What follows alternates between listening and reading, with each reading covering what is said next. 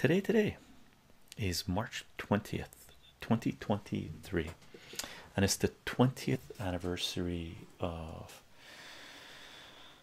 the invasion of Iraq War 2.0 with the coalition of the willing, and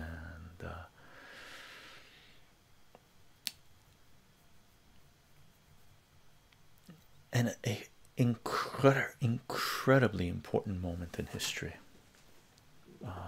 Really, a lot of people, some people anyway, realize that at the moment many people were still in the West anyway, full of bloodlust and cheered on the war.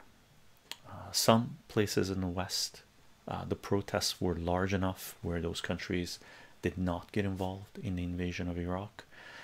Some places, even though the protests were large enough to prevent them, their leadership still joined the fray and committed this crime against humanity.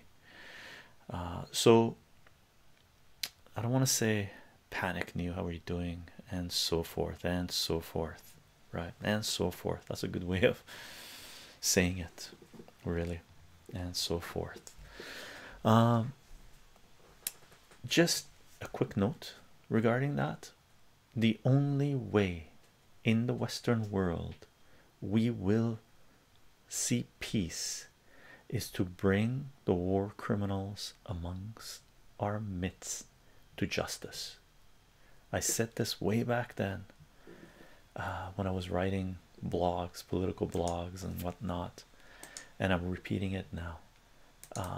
We didn't bring them to justice then, and this is where we are, and we need to hold those people accountable for their crimes against humanity.